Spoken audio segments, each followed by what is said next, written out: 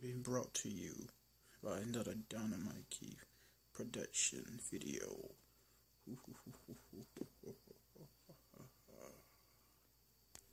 Hello, Dynamite Maniacs. This is your host, Drago-Key, and this video is not a gaming video. This is just a heart-to-heart talk video. So, let's get on the topic. 2K game. So they come out in October 27, the new WWE 2K16. So I looked up, like everyone, I have the old gen, so I looked up online and said, is it coming out? They're going to have career mode. I don't care what other functions they're going to have on it. Only thing I'm concerned, having career mode. And I found out saying, just like the old that game before that one, there ain't gonna be no career mode. Listen, 2K, I'm gonna still get the game, but there's no reason to be charging the same price if you're just downgrading the game. Now, I love wrestling. I really love wrestling.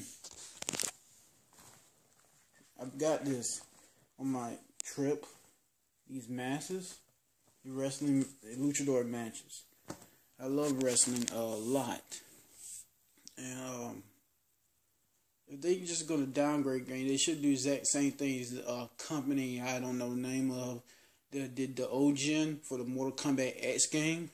I don't blame NetherRealm because it's not their fault because they were focused on the new gen.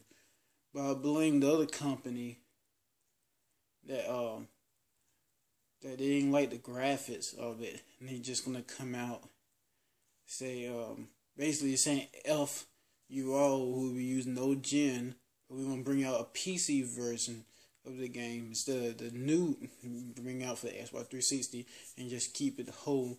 So just having everybody wait until like June, then have to wait till December, then December 3rd, then that's no saying. Sorry, we're not coming out with a game for Mortal Kombat X for the old gen. That's basically what you're doing, 2K. You're downgrading the game, same way as they did for Mortal Kombat X, and that's not even fair. But if anybody like this video, this little talk, heart-to-heart talk, subscribe and send me your thoughts about this.